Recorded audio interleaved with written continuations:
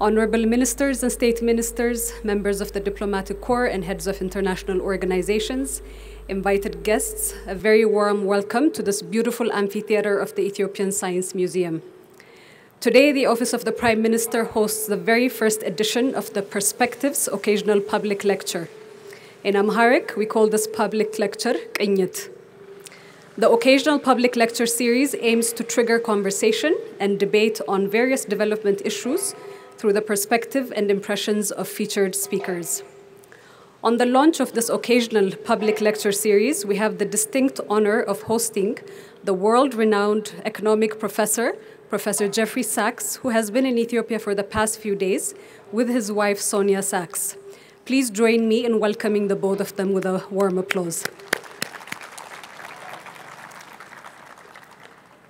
Today's lecture is entitled Financing Sustainable Development, Challenges and Prospectus in a Fragmented World. Over the past 3 years, the impacts of the COVID-19 pandemic, interstate conflict and the related supply chain disruptions, the climate crisis as well as the debt crisis have threatened the growth of developing nations. The convergence of multiple crises are threatening sustainable development endeavors, which seem to have backtracked as an impact of these exogenous shocks. The lecture today by Professor Jeffrey Sachs will aim to shed light on enabling sustainable development in such a challenging global environment. Invited guests, in the past 5 years, Ethiopia has anchored its economic growth in the 5 key pillars of agriculture, manufacturing, tourism, mining, and ICTs. As we ruminate over financing sustainable development, it's inevitable that we explore Ethiopia's potential and prospects. Allow us to share a short video with you in this regard before we begin the lecture.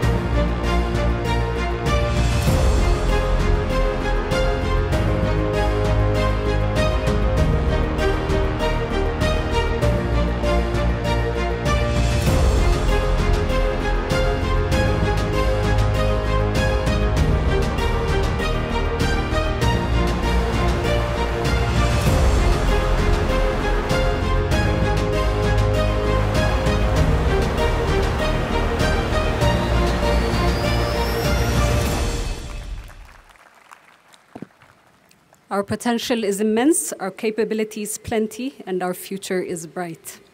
At this juncture, I would like to invite Professor Jeffrey Sachs to take a seat on the stage, please.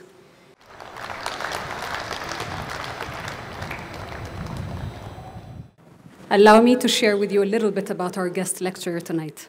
Professor Jeffrey D. Sachs is a world-renowned economist, best-selling author, innovative educator, and global leader in sustainable development.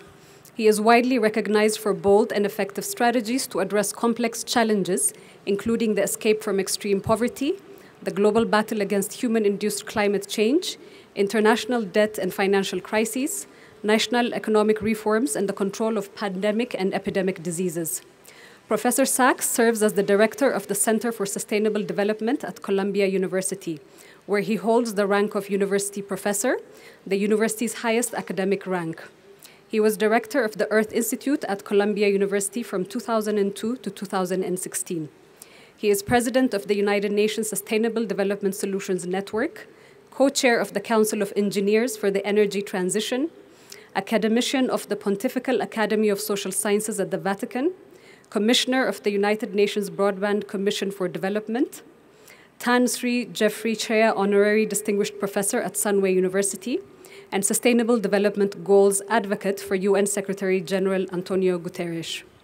From 2011 to 2018, Professor Sachs has served as Special Advisor to the UN Secretary Generals Kofi Annan, 2001 to 2007, Ban Ki-moon, 2008 to 2016, and Antonio Guterres, 2017 to 2018. Professor Sachs has authored and edited numerous books, including the 3 New York Times bestsellers, The End of Poverty, 2005, Commonwealth Economics for a Crowded Planet, in 2008, and The Price of Civilization in 2011.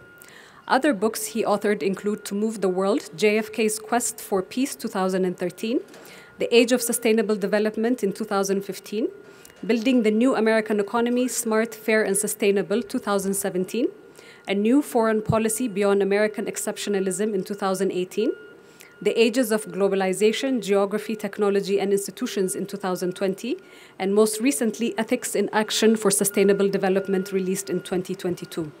Professor Sachs is the 2022 recipient of the Tang Prize in Sustainable Development and was the co-recipient of the 2015 Blue Planet Prize, the leading global prize for environmental leadership.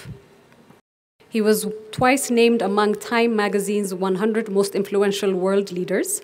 Professor Sachs has received 42 honorary doctorates, and his recent award includes the Legion of Honor by decree of the President of the Republic of France and the Order of the Cross from the President of Estonia.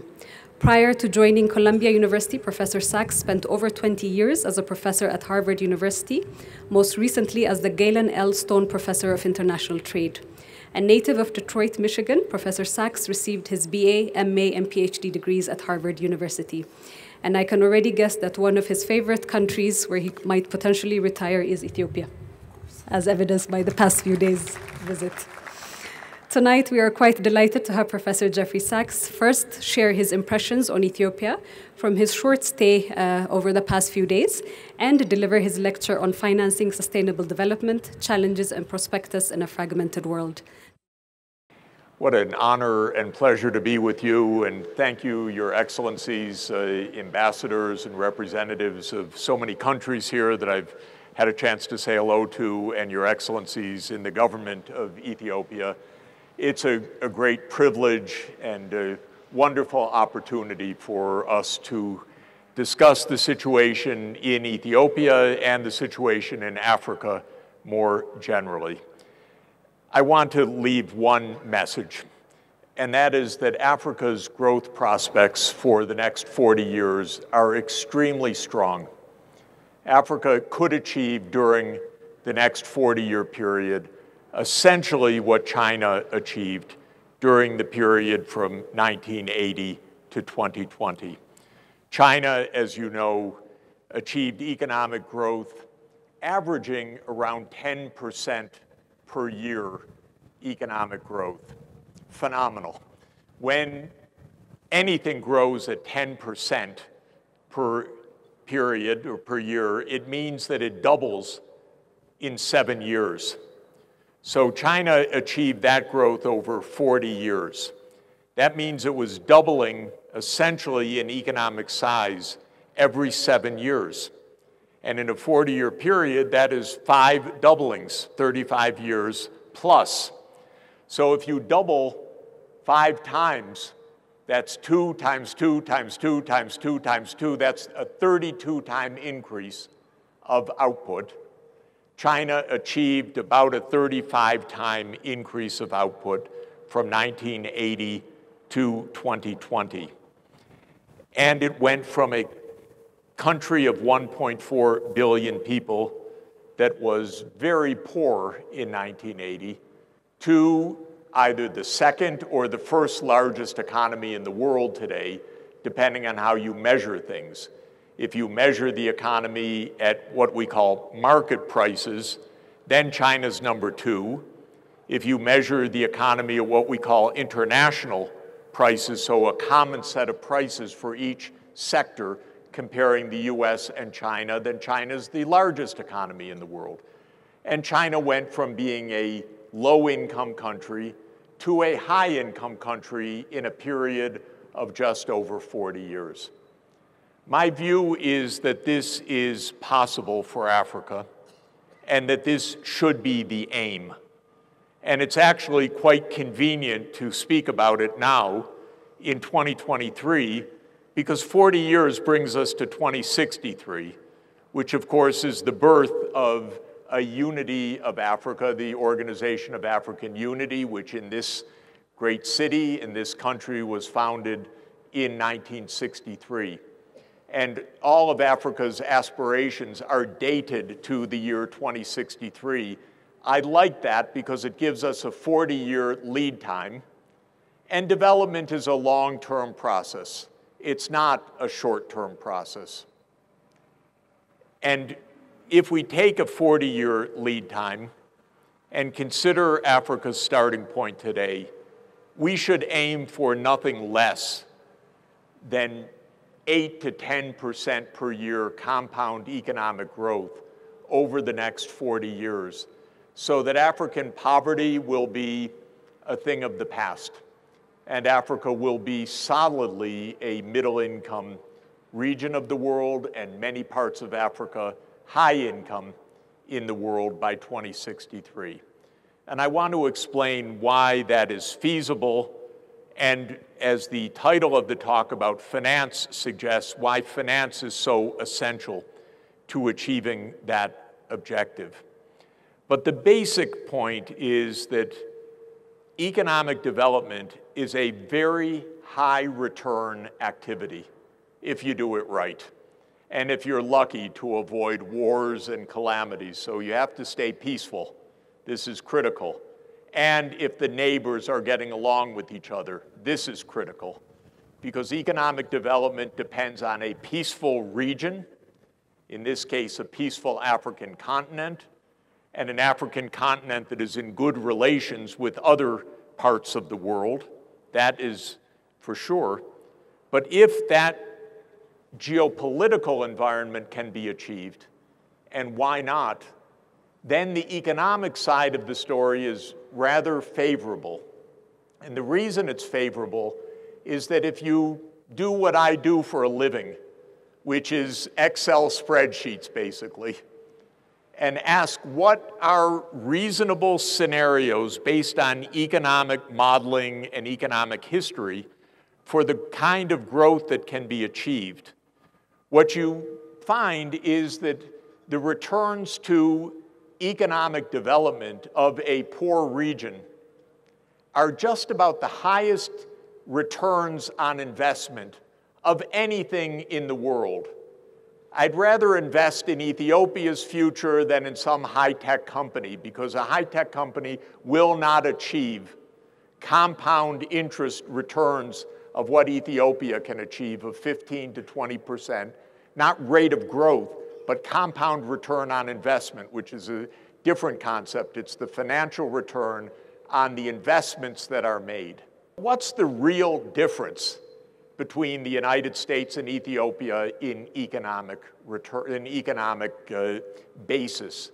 The real difference is that the United States, because of its history, many advantages and so forth, right now has a very high stock of assets for the people to benefit from.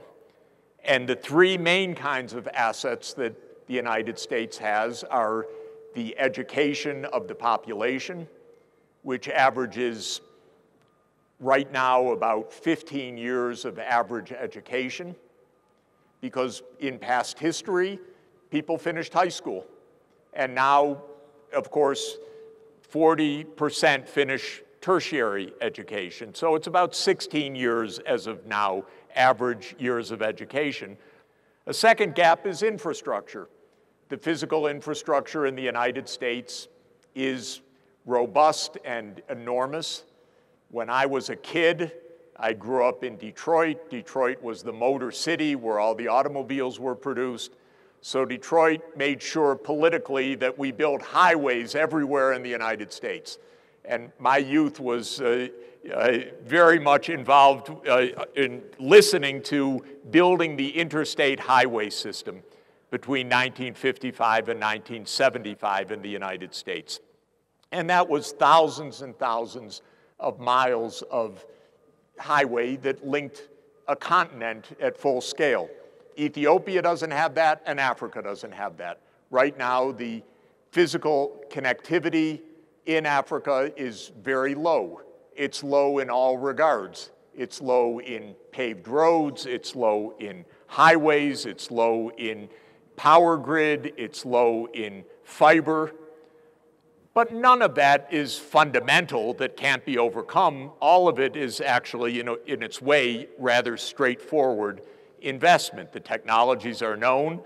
NAPAD has produced the maps of where the grid should go, where the rail should go, where the power should go. So it's not a deep mystery, but that's the second big difference.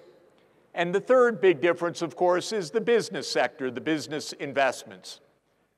Business, why is business in the United States so robust? Well, one reason is simply there's a very skilled workforce, and there is all the infrastructure that's needed wherever the goods are produced. You can ship them to a port, you can put them on rail, the freight system is very good, and the power is reliable, and so forth. And so returns to private investment are indeed very high. Now, if you add up the physical capital in the United States, that is the infrastructure and the business capital, it's about $210,000 per person. The investments that are needed to overcome the current liabilities, poor infrastructure, poor connectivity, not enough rail, and so forth, is not that expensive when you think about the returns that will come from that investment. And the other component, making sure that every child in Ethiopia has an education that reaches at least through 12 years, not just 4 years, but through 12 years, and that actually can go on for 30 or 40 or 50% of the young people to tertiary education. That's expensive, but not so expensive. And so when you do spreadsheets for a living and you ask what's the difference of a rich country and a poor country, the answer is investment, and not even so much investment. A high flow of investment that, if carried out over a period of 30 or 40 years, brings you from poverty to high income status. So we say that China's development was a miracle, but it wasn't a miracle. It was very good economic planning, combined with good market forces, combined with a very strong focus on education over a period of 40 years. So China was able to fill in all the gaps. They built tens of thousands of kilometers of fast rail, tens of thousands of kilometers of highway, thousands of kilometers of power grid that connected China into a single power pool. They put all the kids in school. and the Chinese tiger mothers insisted you will get at least 12 years of education, if not 16 years. You're our child, you're going to get educated. And so all of these pieces were put together, and the result is what I, as a development economist, love to see, which is this success during my career of this vast country of 1.4 billion people going from 70% extreme poverty to no extreme poverty during exactly the years of my professional life. Sonia and I went to China the first time in 1981. At the time, there were no private vehicles on the streets anywhere. There was poverty. There were lots of bicycles already, but there was poverty. And we went in 1981, and we've gone almost every year since then. And you could see the rise of a completely modern, cutting-edge economy in that period. So that's what I believe Africa should aim for and what Africa can achieve. Successful economic development at a high rate is based on investment in three categories: in human capital, especially education; second, in infrastructure, roads, rail, power, fiber, water and sanitation, ports; and third, in business capital. My basic principle is if you get the first two right, the third will come. So the main focus of government is make a skilled population with solid knowledge, with entrepreneurial capacity, with understanding how to use cutting-edge technology. Give them the tools of ports, fast rail, and all the rest, power and so forth. The business will come. Believe me, there's so many business opportunities in agriculture, in mining, in manufacturing, in tourism, in services, in finance. They're unlimited here. Everywhere you look, you can see business opportunities. But you need the infrastructure and the skilled work. So for me, that's what the government needs absolutely to focus on. For me, the single most important investment for Africa in the coming decade, bar none, is education. Get every child in school and enable them to stay in school through upper secondary. It's a heavy task, but don't let any child not have the chance to reach upper secondary completion. And this is not the current situation right now. My view is that if Africa ensures that by 10 years from now, every child is reaching upper secondary completion, you'll just see this economy take off because the farmers will be innovating. The business startups will be innovating. The service sector will develop. Tourism will soar. And that, to my mind, is the single highest return. In labor economics, we have a formula which predicts how much the wage goes up for each additional year of schooling. And the normal assumption is that one more year of schooling raises the income earned by 12%. If you look at the implication of that, the returns to schooling are, in a financial sense, are 22% return. That's the best return on the planet, is educating young people in real financial terms.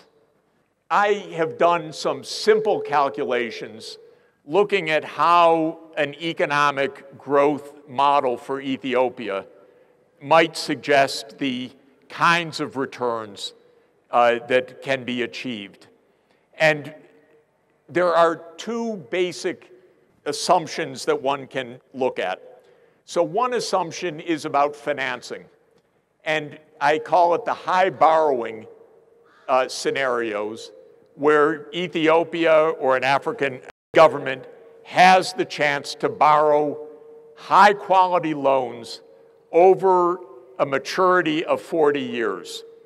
Because borrowing short-term for development is no good. You borrow for 7 years on the Eurobond market, you go broke in 7 years because you don't get the benefits of development until 20 or 25 years. So the Eurobond market's no good for this unless you're borrowing for 30 or 40-year loans. What you need is official finance for at least a 30-year maturity, and a lot more of it. And so one part of the scenario is high versus low borrowing. The second assumption is whether the fertility rate remains quite high and goes down very gradually, or whether the fertility rate comes down more rapidly through family planning and girls in secondary education and public awareness and so forth. So these are the two assumptions, and I look at 4 scenarios where Ethiopia can't borrow externally and the fertility rate remains high. Second scenario, where Ethiopia can borrow heavily at long term and the fertility rate remains high. Third scenario, where Ethiopia can't borrow, but the fertility rate goes down. And the fourth scenario, where Ethiopia can borrow high and, because of family planning or universal schooling for girls as well as boys, the fertility rate reduces sharply. Well, suffice it to say that the difference of scenario 1 and scenario 4 is, the bottom line is scenario 1, where there's a big borrowing constraint and where the fertility rate remains high. And the growth rate might be 3 or 4% per capita in such a scenario. Whereas the other scenario, the yellow line at the top, is the 8% per year growth scenario. Now, what does it imply? It's the China model, in a way. It's the fast growth based on a very high investment rate. What is being assumed here? The following. If the wonderful Minister of Finance of Ethiopia goes to the IMF right now, the IMF will tell, I don't know if there's anyone from the IMF here, but if they are, I want to speak with you.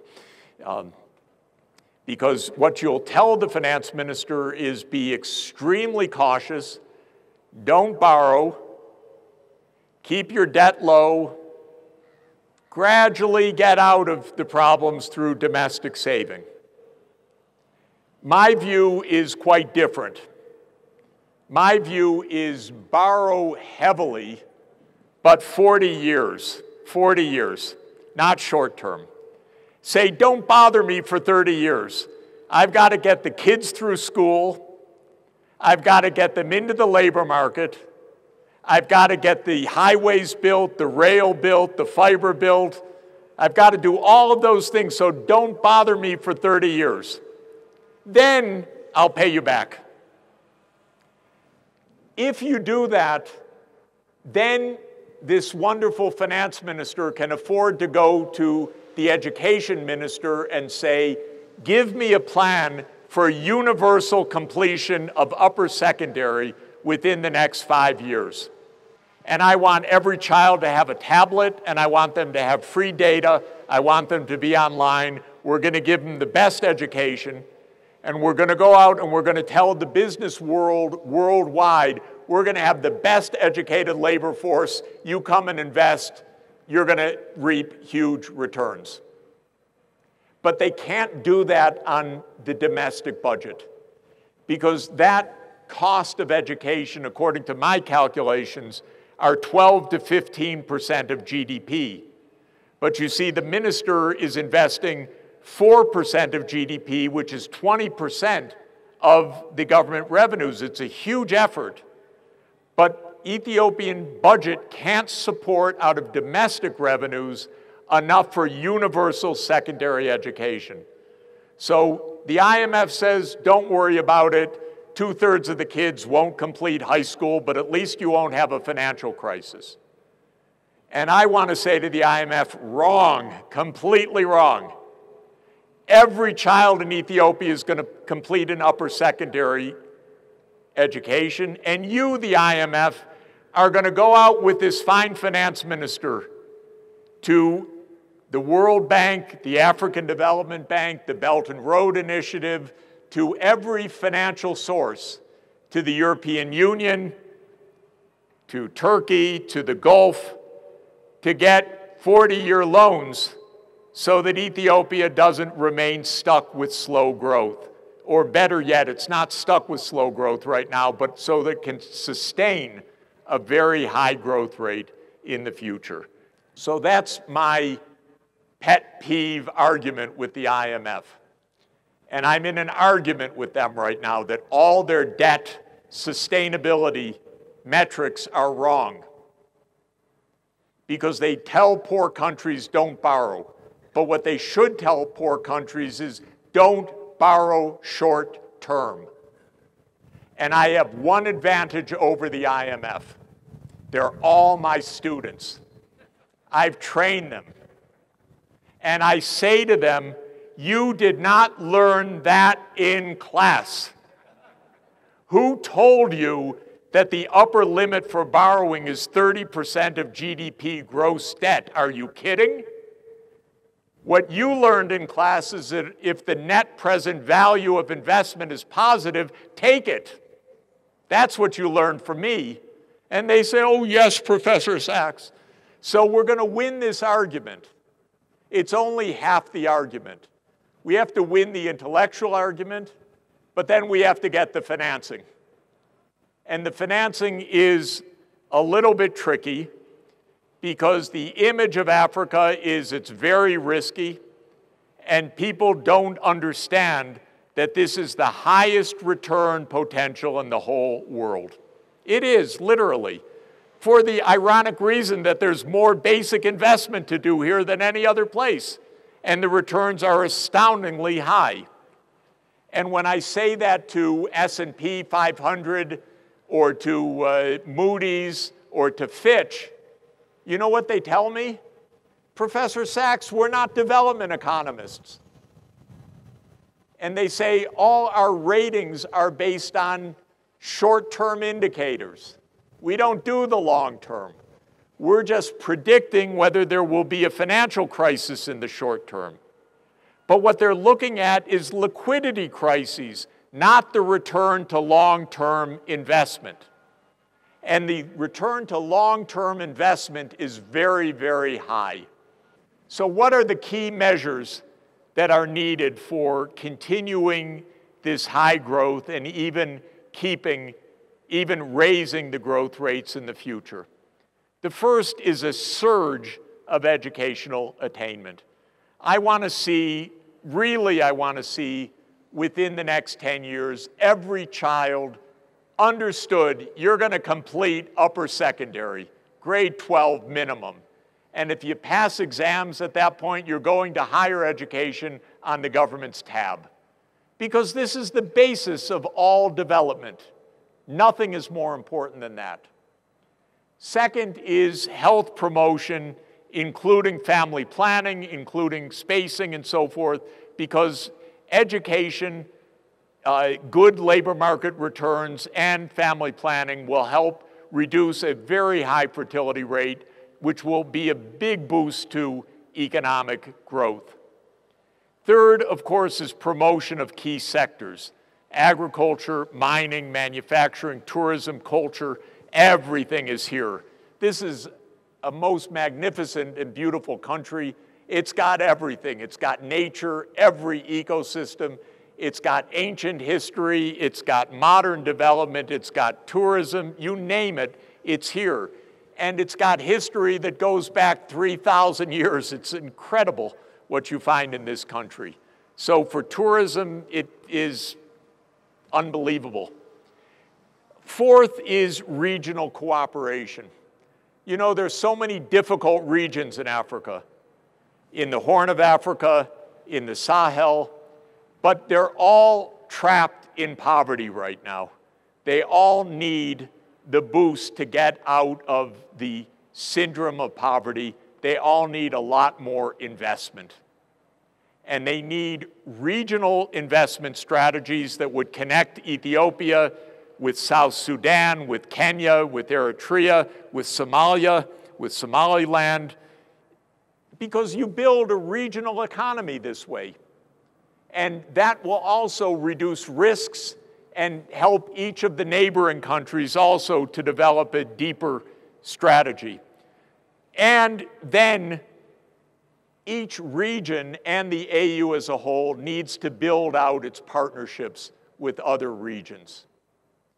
So Africa as a whole needs strong relations with the Gulf countries, for sure, with Turkey, with Russia, with China, with Japan, with Korea, with the United States, with the European Union. And all of this is possible right now. I'm a huge fan of the Belt and Road Initiative, for example. The Belt and Road Initiative is just wonderfully made for Africa's needs because it's about connectivity. It's about basic infrastructure. And so that's an example. The Gulf, I just came from Dubai. Their sovereign wealth funds have trillions of dollars. They want food security. You are their food security. There's no limit to the investments they'll bring. So this is another part of the regional strategy that I think is so important. Of course, we need global cooperation. We need peace on this planet. That would be the first most important thing. I testified in the UN Security Council a couple of weeks ago.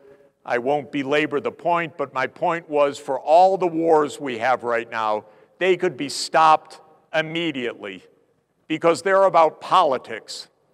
They're not about some intrinsic underlying urge for war. They're about politics. So politics can find political solutions. And diplomacy is absolutely the cheapest possible investment with the highest returns, even higher than education, because there's nothing more destructive than war. It's absolutely the worst single investment in the world, not to mention the fact that the world spends $2.5 trillion a year on armaments, and the United States alone, 40% of that, which is absurd. Why does any country need to spend $1 trillion on armaments in this world? All you do is build up armies that want to go fight someplace. And so it's absolutely ridiculous. So we do need peace to make this vision work. And the final point that I'll make is to reform the fiscal financial architecture, we're going to need some negotiation and diplomacy over the coming year. UN Secretary General Guterres is determined to put the global financial architecture at the center of international negotiations now. He asked me to help draft his SDG stimulus plan, and I promote that plan around the world. One of my fervent hopes that I worked on for a number of years was to help the African Union to become the G20 first country. As you know, now the AU has joined the G21. Don't ever call it the G20 again, please. It has African Union, it's now the G21. So we also have to get the message right. But the African Union has joined the G21, and that gives us the chance to negotiate a new global financial architecture, to negotiate a new debt sustainability framework of the IMF and the World Bank, to capitalize the regional institutions. For example, the African Development Bank should be about 20 times larger than it is.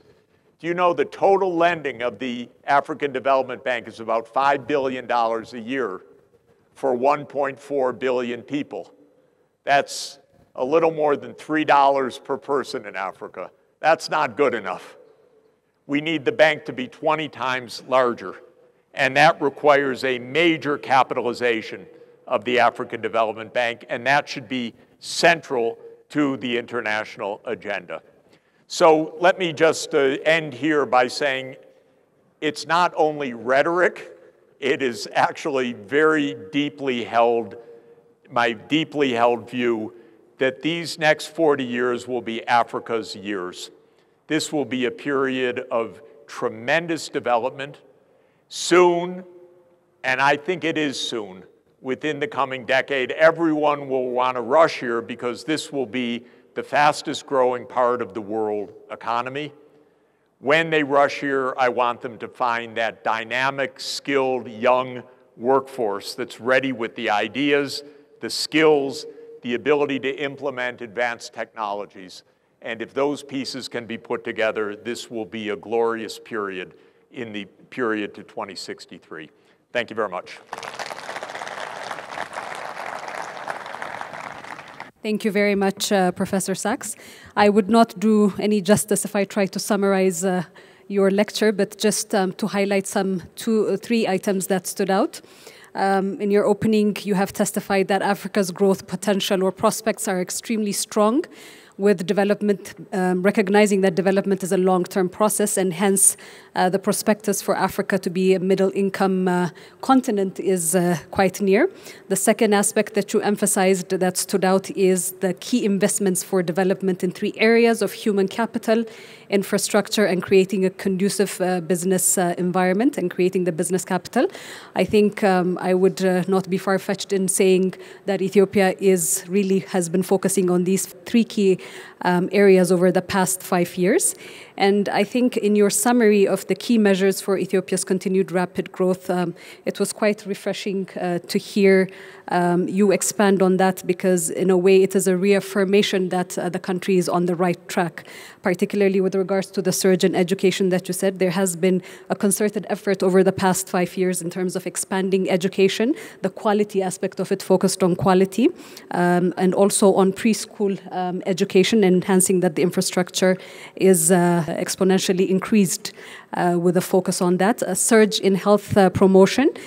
We have had a very strong health sector, and this has been further amplified as well over the past 5 years. The promotion of key sectors that you also highlighted, particularly in Ethiopia's homegrown economic reform agenda over the past 5 years, is focusing on manufacturing, agriculture, ICTs, tourism, and mining. So we are on the right track. Regional cooperation that you mentioned, Ethiopia has created a ministry dedicated to trade and regional cooperation for that. So again, we're on the right track in that. With global cooperation, with Ethiopia being the newest member, particularly as we enter in 2024 to be part of the BRICS. Again, that is a huge opportunity, but it's also reaffirmation in that regard. And then finally, with regards to the financial framework, this is a much more global call. But just to recall that in the new Financing Pact summit in France, the Prime Minister had been very keen and emphasized the call for a renewal of the global financial architecture to be able to support sustainable development. So thank you very much again, Professor Sachs.